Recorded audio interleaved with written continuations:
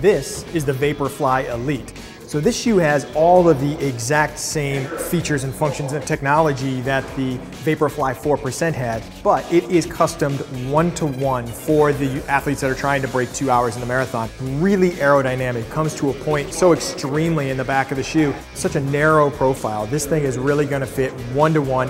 Each of the three athletes are gonna have a different version of this shoe. So there is no one shoe of the Vaporfly Elite that exists. These things are custom tailored to the athletes trying to break 2 hours on that day. The upper is super lightweight. There's nothing to it. It's a monofilament knit. So that's a really rough, non-stretchy knit up here. These guys are gonna be running at 440 pace and faster. So they really have to have a secure lock through there. Another thing to notice about this shoe is the extreme width through here in the ball of the foot. It looks really radical. And that's because they need this width here to give that runner stability when they're running, because they are up at such high stack heights compared to what you would normally find on a racing flat. And with this curved geometry, it's going to create a little wobble if they don't have that. So as the runner gets to their toes, they're going to have that firm base to really push off at speed. It has the ZoomX foam, which gives a lot of energy return. It's super lightweight, and it has that carbon fiber plate, but it's a tailored version for those guys that are really looking to break the 2 hour mark. Stay tuned to runnersworld.com to see if the Zoom Vaporfly Elite is able to break 2 hours in the marathon.